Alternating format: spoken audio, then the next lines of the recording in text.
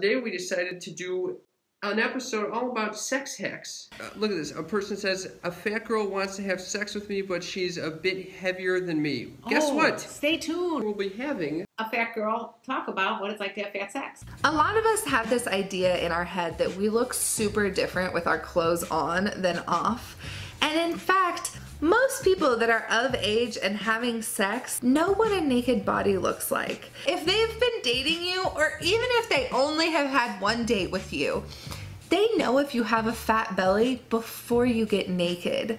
So you're not going to shock them when you lift your belly up a little bit and move it. And the great thing about feeling comfortable moving your body around and helping your partner get in a good position is that a lot of the time when you think it feels really good, it also feels really, really great for your partner.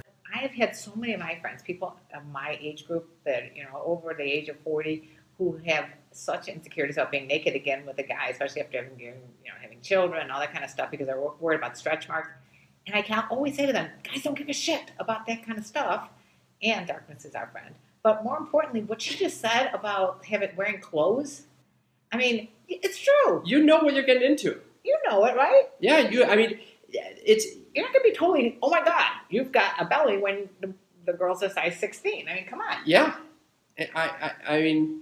And I like that she said if they're accepting of you who you are with clothes on, then they're going to accept you with clothes off. And if you move your belly aside, who cares? And it's a great tip. Why not be comfortable? Yeah, I agree with it. There are some things about the body that you can't really tell about the other person when they're in their clothes. Like what? Oh, an overlapping toe. Like yours? I happen to have one toe that kind of overlaps the other. Have you ever been thrown out of bed because of your overlapping toe? No.